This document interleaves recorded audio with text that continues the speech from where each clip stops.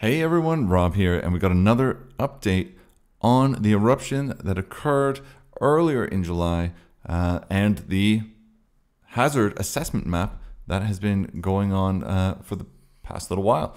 Now, we know that the Icelandic Meteorological Office has put out these maps before and indicated which areas have been designated as danger zones. Now, the danger zone, which you can see here, this red is this danger zone that they've said, and they've updated it from Keilir all the way down to Miradalur and sort of the old eruption site. But the danger zone is now where new lava can form and can just sort of pop up at any time. It says that the seismic data has been reviewed, new models have been run, and they now better estimate the location of the magma tunnel that formed on the eve of the eruption. And as a result, they decided to expand the danger zone where, new lava and new eruptions or openings in the earth can form. And the volcano tunnel now extends from Keilir, which is up in this top area here, all the way down to Miradalur, as you can see here. So there's this blue line that's kind of indicating the area, and you can see this red dot is where the eruption has formed so far. And then the purple is where the lava is sort of flowing as it is right now. So which is kind of going in the direction that that we've already had. So now they meet every morning with emergency responders to review the activity of the eruption. And at these meetings, the danger zones that are present at any given time, what can affect the conditions, the volcano, the eruption, everything is reviewed. And it's important to keep in mind that the immediate vicinity of the eruptions is an extremely dangerous area, and conditions can change quickly. I know everyone is super excited to go and they're walking paths, but you have to remember the dangers. And the Meteorological Society, or an Iceland office in Iceland, they wanted to indicate the main dangers in this immediate vicinity, and that is persistent gas pollution, and the risk increases when the wind subsides. Now, hazardous gases can collect in sort of these depressions in lower areas and can even be fatal. So if you saw the post from the previous post I did, we were talking about the gas pollution in the capital area, and that's fairly far from where it is. We'll talk a little bit about gas pollution in a second, but that's one of the main dangers that they said. The glowing magma can also cause wildfires in the region, and that will significantly reduce air quality near the eruption. So you have the actual pollution from the eruption, and then, of course, fire pollution and smoke.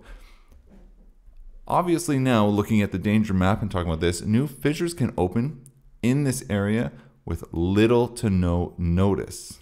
So that's also an extremely dangerous thing. You don't want all of a sudden lava to be pouring out and you're trying to escape it by foot. And of course, lava can fall from the edges and the rim of lava, causing a rapid and sudden advance as new lava tongues break out of the lava rim at high speeds that are difficult or impossible to avoid while running. We've seen videos before of people getting really close.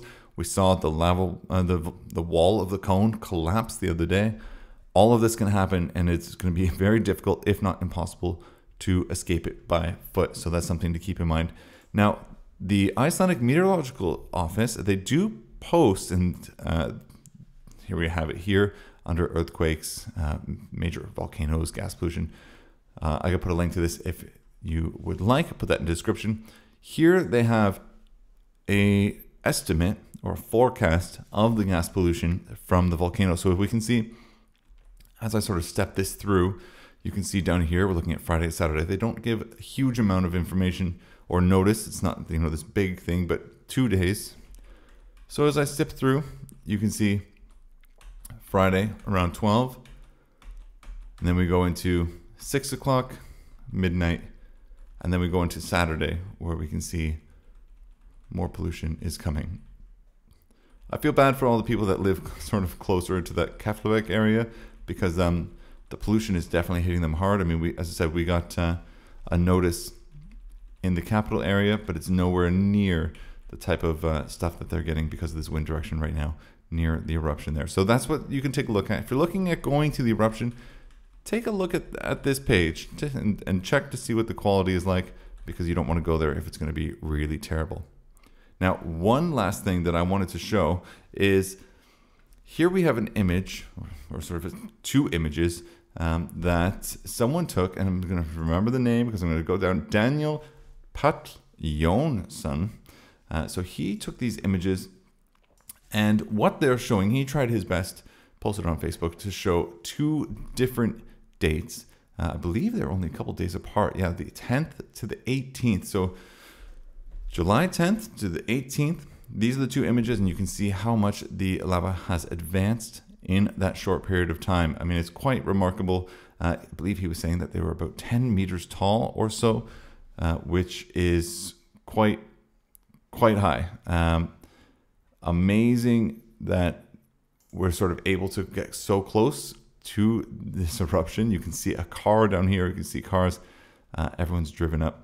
A car even right here, right down here by this lava tongue. But now, of course, these roads are gone. So I wanted to show you this picture. It was really cool, and I wanted to make sure to get this out there. Thank you for him for posting this on Facebook. Credits to him for taking that picture twice, and I'm sure that he'll be posting more. So I don't know, join some Facebook groups. So hopefully you'll be able to find pictures like this, just like I have. But again, I'm going to post a link to this gas pollution. Take a look at that. And be mindful of the danger zone once again. So if you are going there, be safe. So until next time, I'll be sure to update you with anything that comes up. And yeah, thank you so much for watching.